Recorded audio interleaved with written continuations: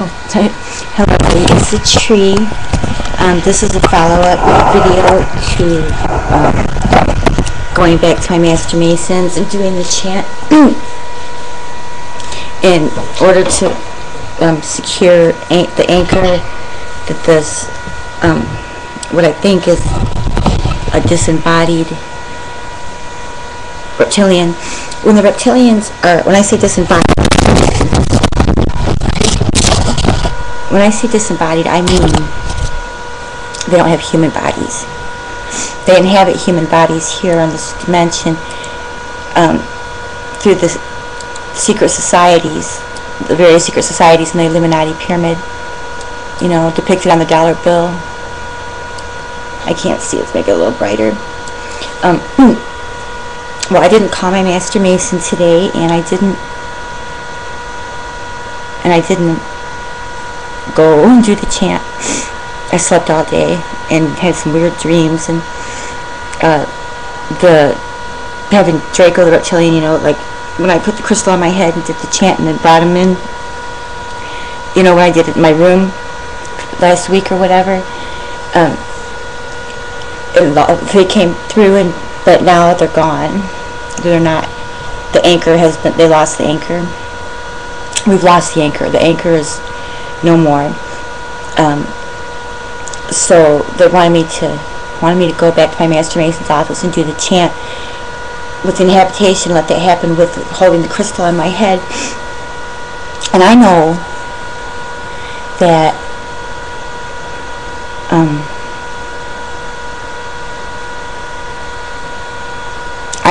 there's the reptilians. Are the reptilians real?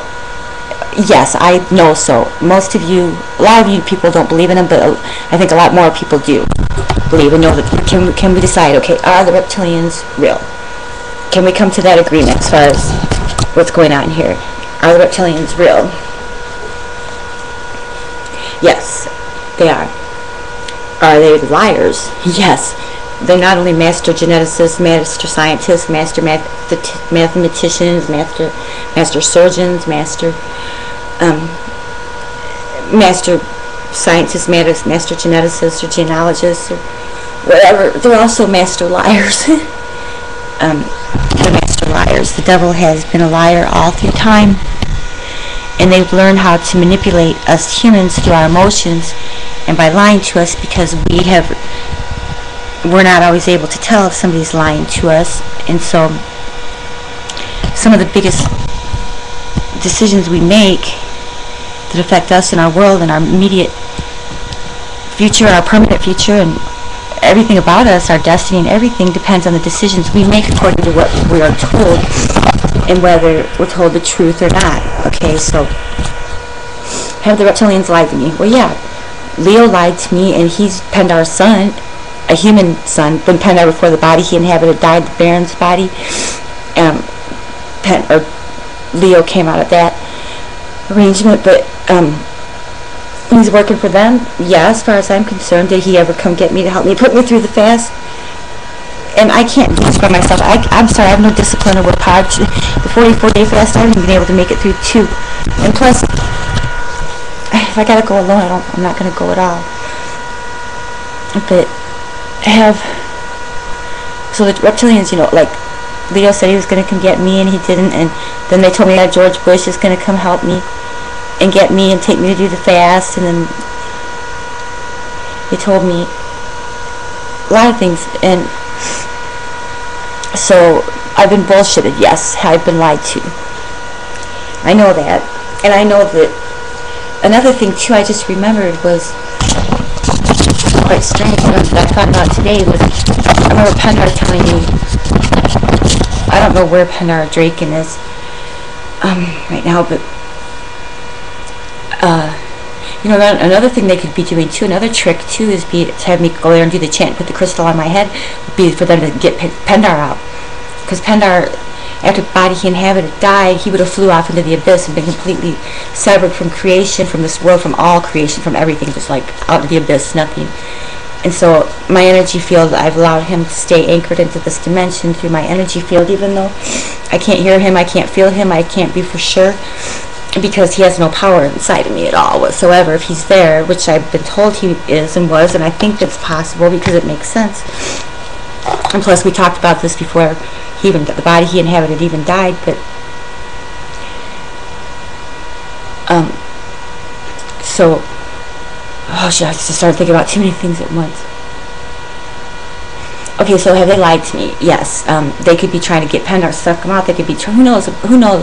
But I remember PINDAR told me before that a male reptilian cannot inhabit a female woman, human. Like staying anchored in my energy field and stuff, yes, okay, he can, he's male. But in order to actually inhabit me, he told me that it had to be the same sex.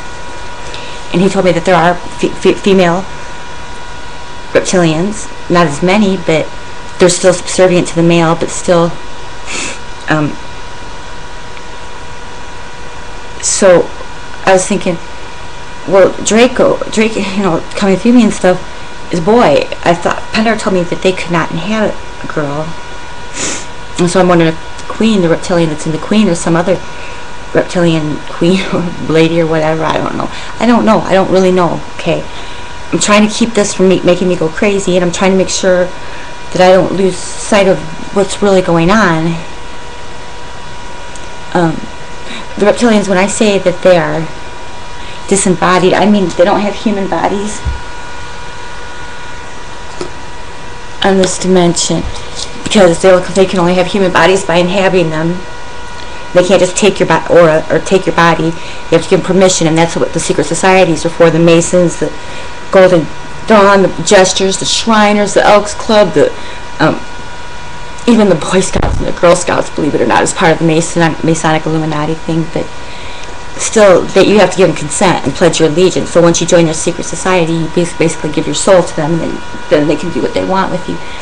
But when I say disembodied, I mean they have a human body. I'm talking, when I say the reptilians do not have bodies, well, on their dimension, where they're at, their hell or whatever, they are in physical form, in their own reptilian form.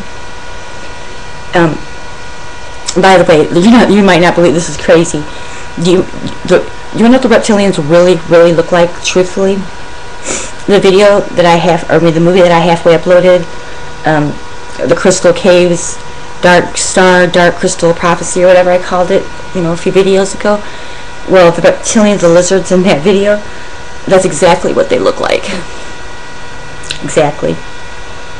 But they're not cartoon, though, but they're much more fierce, much more frightening. And they don't use forks.